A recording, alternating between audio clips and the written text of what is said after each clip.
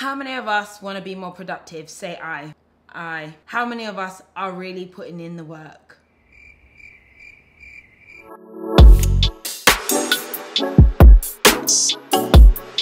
Hello there guys, my name is Patricia Bright. You are over here on The Break, where we are giving you the tools and resources to learn, grow, navigate life like a boss and make money moves in the process. I hope you are doing well. Today's video is brought to you by our sponsor, Skillshare. Skillshare is an online learning platform where you can learn from the greatest of practitioners in all things creative and more. Okay, so I hope you weren't personally victimized by my little intro there, because it's hard out here. It is hard out here. We want more time, but we just can't stop procrastinating. One more scroll, one more show, one more sandwich, and then at the end of the day, we're complaining like, what happened? What happened to the day? In quarantine, I was meant to have abs. In quarantine, I was meant to pick up a coding course, but instead I just picked up a sandwich. Guys, that is actually me. That's actually me roasting myself, because that is my reality a lot of the time. But today I wanted to do a video where we talked about how to actually have more time and stop procrastinating. And I have based this a little bit around one of my favorite books, favorite books, which is called Make Time. I've listened to it 3 times because I find it to be a very valuable book, and I don't always do everything I meant to do, but whenever I listen to it, I'm motivated again. So I thought I would break that down today and give you guys a little bit more advice when it comes to being productive, stop procrastinating, and making more time. Okay, number 1, here's a way to make more time. Do more by doing less. Now, I know that might sound crazy and sound counterintuitive, but I found it to be very true, particularly from my own personal experience. I had tried to do so many things all at once. My brain was going about this thing, that thing, need to wash the plates, need to sort out the kids, need to sort out the houses, need to do this, need to do that. What happens is when you try to do everything, you can't do anything. Our brains can only process so much. And when you learn how to lazily focus in on one task or one activity or on one goal, you're able to actually focus and get that task done, wrapped up in a bow and plonked on the side. From my own personal experience, I've really found that feeling of overwhelm being something that has stopped me from doing anything. I know I've got loads to do, but I almost feel stuck, like I can't do any of it. And that's because I'm trying to process all the information to do all the tasks all at once, and it's not physically possible. So why not try looking at your to-do list, looking at all the things that you want to get done, and just, you know what, just slash it in half and focus on one thing. This is very similar to a principle in the book, which is to focus on a highlight. So when planning your day or when planning what is a priority for you, you should have a highlight. Now, a highlight could be a group of things that you achieve, such as go through emails, update deck, and complete spreadsheet. But that is the highlight. It's a bunch of tasks focused in one group that you get done. If you focus on one highlight to complete, you're gonna have an overwhelming sense of achievement when you can tick that off your list. And I can tell you now that if you completed 1 task a day, that's 7 tasks completed in a week. It's better than only having parts of 10 tasks done. None of them are finished. Point number 2. Remove distractions. And again, this is referred to in the book as well, but there's a reference to infinity pools. The guys who wrote this book, these are guys who worked at Google and Facebook. They designed the stuff to suck you in and bleed you dry and basically stop you from being able to concentrate on everything. The principle of an infinity pool is to be able to continue to scroll, continue to being updated. If you don't know, platforms such as YouTube, Instagram, Facebook, Twitter, they want you to stay on their platform for as long as you possibly can, because the longer you stay on, the more advertising dollars that they receive. So they don't want you to come off. If you sit there scrolling for 8 hours, they're happy, they want that, but that's not great for your life and your own psyche. So I actually have a bit of an active plan. I don't trust myself, and I'm gonna make that as another point. I don't trust myself. I know that if Instagram is available, I'll be on it. I'll be there. I'll be scrolling away, double tapping all the cute girls, I'll do that. But instead, I've come up with a plan to help me stop being distracted from a number of different things. So number 1, I use an app on my computer called Boomerang, and so it pauses my inbox. I don't receive new emails. I hate when I hear ding, ding, ding, ding, ding, new email, new email, new email. It distracts me. I open the email and it stops me from doing the tasks that I'm doing. So I have this thing, it's called inbox pause or Boomerang, and all the new emails, even if they're being sent, everybody automatically receives an email to say, I'm not at my inbox right now. And then I choose to batch respond to emails at a particular time of day when I'm being really good. Another thing I use is an app called Freedom.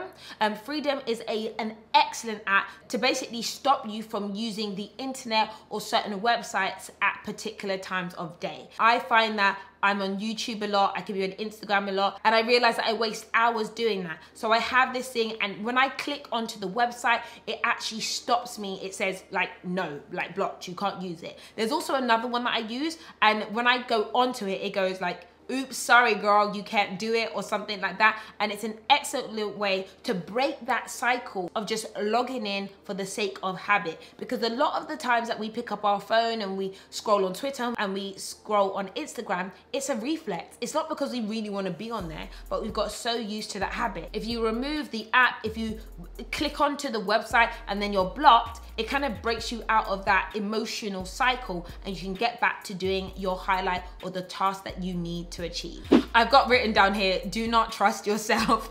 You will self-sabotage. I have noticed this a lot about myself.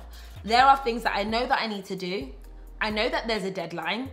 I know that I'm ready. I know that I'm available. But for some reason, I'm like basically looking to the air, closing my eyes to the task I know that I need to do. And I always wonder, like, what's in our psyche that makes us do this? And there is the principle of time being ever expanding. Like, if we think we've got 4 weeks to complete something, it will take us 3 weeks, 6 days, and 23 hours to complete the task, just because we have that amount of time. So do not trust yourself. Self-sabotage is very, very real, but instead put some rules and some boundaries in. So if that is a case of you set yourself these arbitrary deadlines, I do this, I use a timer, I have a Pomodoro timer, and so I'm like, right, quick Patricia, you gotta do this work within this amount of time. And it's like psychological, where rather than trusting myself to get something done by a certain time, I leave my trust in the timer. And I've noticed that when I do that, I'm actually far more productive. Another thing that you can do to make more time, to be more productive,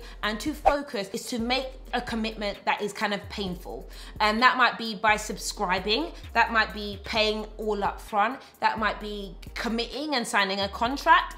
If you do that, you are more likely to commit to a promise that you've made to someone else to achieve a particular thing. If you put up moolah, if you put up cash monies to complete a course, guess what you're gonna do? Do it. If you've paid for the 4-week Zumba classes, even if you don't want to, you'll be like, do you know what? I've paid, let me just go. Let me just make the time and let me just do it. When it comes to being more productive or having more time or to stop procrastinating, it's all about adding value to your life. There's nothing worse than feeling guilty about what you're achieving or what you're not achieving, or because of the mistakes that you're making. No one else is doing it, it's you. You're looking to yourself, and that is the worst feeling in the world. But when you make more time, when you become efficient about managing your time, you feel good. You have a sense of self-worth, and then you can commit to doing something that's going to add more value to yourself. And this is why platforms like Skillshare are so amazing. I've talked about investing in myself. I've talked about taking courses. I've talked about the fact that I create YouTube videos, and I taught myself by watching videos and using platforms such as Skillshare to learn all that there is to know. If you are someone who wants to make more money, wants to build a business, wants to become more artistic, there are so many options and classes that you can take on Skillshare. Classes on filmmaking, UI design, and there are so many classes, I can't even name them all, that will make you be more productive and are a valuable way of using your time. Nobody wants to look back at their life and think, what happened? Well, what had happened was 2020, nothing at all. But if you've at least learned something or taken a course, you can check off on your sense of achievement of, you know what, yeah, I did that. I put that time, I put that effort in, and I've learned something and I'm better for it. So I have a limited offer for you guys. You can get 2 months free membership. Sign up and commit to doing some Skillshare classes. I know you won't regret it. Now this is only available for the first 1,000 people, so link down below. My next point when it comes to having more time and to stop procrastinating is actually to be honest and gentle with yourself. I know there's so many rules like wake up at 6 a.m. I wake up at 5 a.m. I work at 1 a.m. in the morning. I go for a run every morning. Pause, take a step back. You need to do what works for you. I think it's really important for you to be honest with yourself and work out when is best for you. When are you the most productive? When are you the most proactive? When are you the most energized? And again, the book Make Time makes reference to this. You need to actually stop for a season and reflect on yourself. Know who you are. You might not be able to wake up at 6 a.m. You might need 8 coffees at that point in time, but maybe you're good at 4 o'clock in the afternoon. It's worthwhile to take some time, look at what your body clock is like, look at when you feel the most pumped and take a diary recording of it. Even if it's a voiceover, like I feel amazing right now, and actually you'll notice that maybe at 11 a.m. you're the most productive, you're the most alert. Make sure that that's the time where you get your most important pieces of work done, or the things that you really want to transform or to change done at that point in time. You need to be honest with yourself, and you don't have to follow everybody else's rules. This sounds counterintuitive again, because I'm not one of these people who's like, work, no play. No, I don't think that's productive. I think that you should stop when you need to. If you're burnt out, if your brain's just not hitting it anymore, it's not by force. And if you really feel like you want a break, take that break. Stop. Stop at a certain time and then start again, refresh. But if you keep going just because you want to keep going, you are gonna burn yourself out and you're not gonna be any good to anybody later. My final point is to schedule like a maniac. I do this all the time. If you have a look at my calendar, I have blocks. Like my blocks have for kids play, my blocks are for work time, my blocks are for filming day. I have hour by hour blocks, and I have them color coded because I'm that kind of gal. I do not mess around with my schedule. I try and schedule myself on a Sunday, every single Sunday, and then I also schedule myself on a daily basis when I reflect on what I've done the day before. In this way, I can let other people know what's up with me. I just follow the rules of my calendar and I keep it moving. Okay guys, that is the end of this video. I hope that gave you a little bit of inspo when it comes to stopping procrastinating and also having more time. I highly suggest you read this book, Make Time. It's excellent. Definitely check out Skillshare, because if you're gonna have more time, this is a great time to be productive, learn something, pick up more skills, and be the best version of you possibly can be. Okay guys, thank you for watching, and in the meantime, I'll catch you all later. Bye.